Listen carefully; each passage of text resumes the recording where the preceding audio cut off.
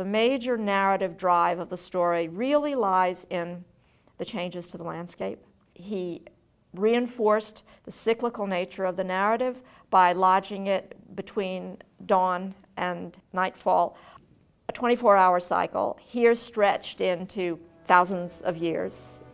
The move through different kinds of weather and the move through a day enables us to comprehend that these 5 paintings are connected.